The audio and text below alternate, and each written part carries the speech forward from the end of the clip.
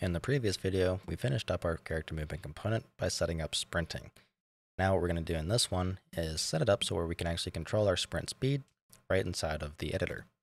So what we're going to do is, just like we have our blueprint callable function, we're going to have a blueprint, a U property that's going to be editable anywhere. Edit defaults only, allowing us to alter the sprint speed that we want to go to. So U property, edit defaults only, and again, I'm going to do category equals tutorial.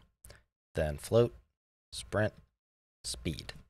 Or I guess you could say max sprint speed to follow along with what is given from all the others, such as max walk speed. Then I'm going to give this a default value of 600. Now, all we have to do is set speed to equal max sprint speed, and then we're done.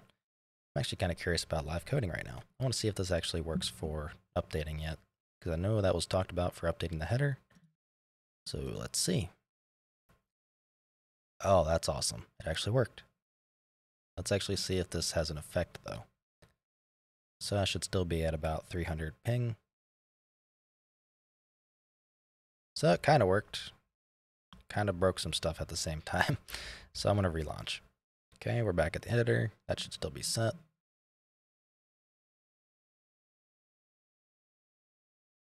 There we go. Everything's good. Still at 300 ping, I believe. Now we're at 300 ping. And everything seems to be good. Not seeing any jitter or anything like that. So now let's bump this up, make sure this actually takes effect, and we'll do 1200.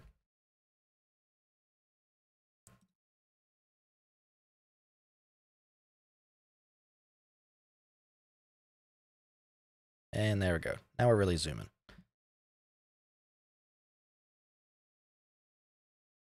All right, so I'd say we are pretty much good to go. All right, so that's going to wrap up this series. If you like what I'm doing and you want to help support me, you can find a link to my Patreon in the description below, where I have a Team Deathmatch series just for Patrons, as well as you get early access to pretty much all of my videos, such as this one. If you have any questions or anything like that, feel free to join my Discord server that's also linked down below, and I'll try to help you out. So, I'll see you in the next video.